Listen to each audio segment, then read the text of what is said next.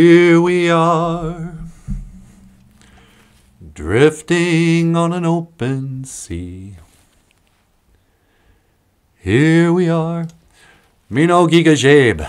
Good morning. I think we're calling this Quitting Weed number 3. Today is, or is it the 4th one? I'm losing track now. Today is Friday, July, whatever. I can't remember. I quit smoking weed on Monday. And this is my video diary, sharing the withdrawal symptoms and what I'm going through. If for no other reason to kind of hold myself accountable.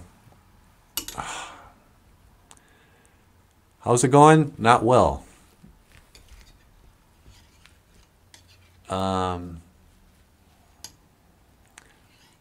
I'm very depressed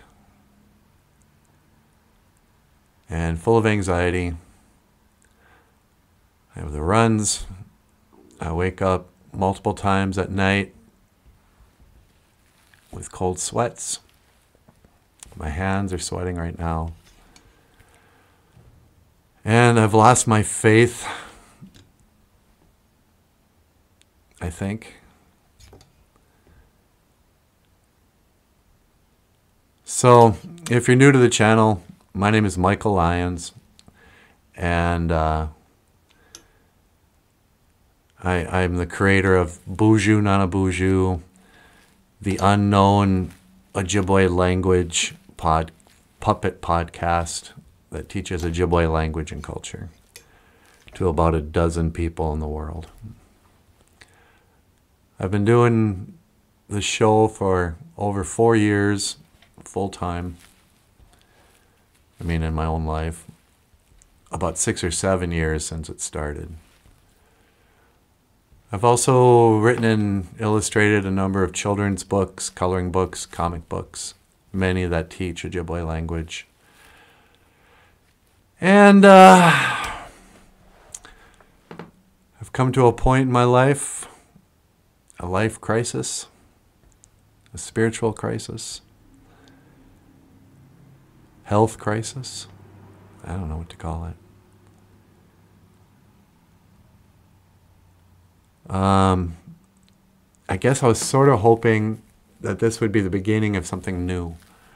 I could become somebody who overcame drugs and alcohol and is here to help share my wisdom and my, experience with others, to help them on the road to sobriety and happiness and fulfillment. But that's never going to happen because I don't know anything about happiness. I don't know anything about love. I'm 56 years old. I've never had a girlfriend. Meaning I've never been loved by a woman, including my mother.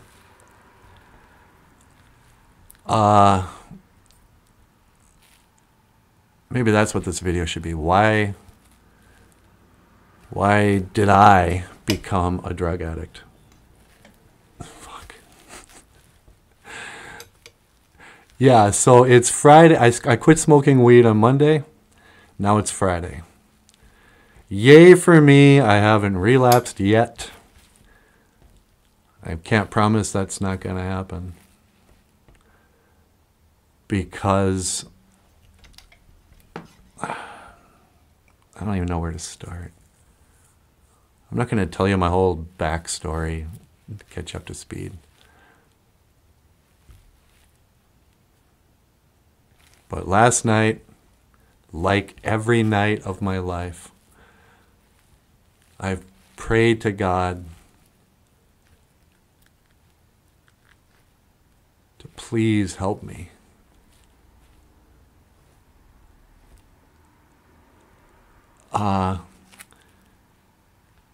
help me overcome, help me endure these withdrawals, help me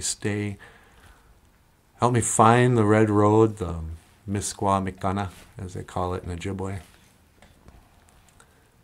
I want to have a better life. I want to feel better. I don't even need to understand why my life has been what it's been. But I cried like I have every day for the last 5 days. To him, one of the main issues, and I think why I've smoked pot so relentlessly, isn't just that I have an addictive nature. It's I have a huge emptiness, hurt, loneliness, and confusion. And I was praying to God last night. It's like, please show me that you care. Bowie has a song called "Can You Hear Me?" I'm always singing. Can you hear me? Can you? Whatever. And I think he's singing about God. Can you hear me? I learned yesterday that your real name is Yahuwah. And I forget what Yah means and Huwa means, but,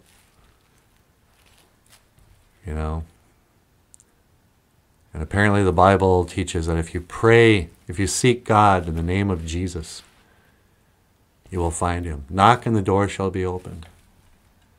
God loves you. I've been watching a lot of these religious videos talking about chosen ones. That God and Jesus love us. And some of us are chosen. And he's coming back. And if you're feeling isolated and blah, blah, blah, that's what happens to the chosen. But I have no reason to think I'm chosen. I have no reason to believe that he cares at all. So I prayed again. Please.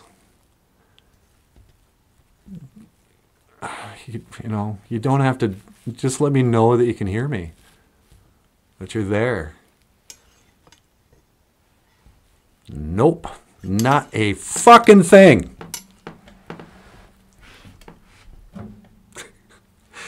I'm not going to post this video. Fuck. How do you wake up and immediately have an emotional breakdown? Who does that? It's hilarious. And now my thumb is killing me. This isn't going to work, is it? All right.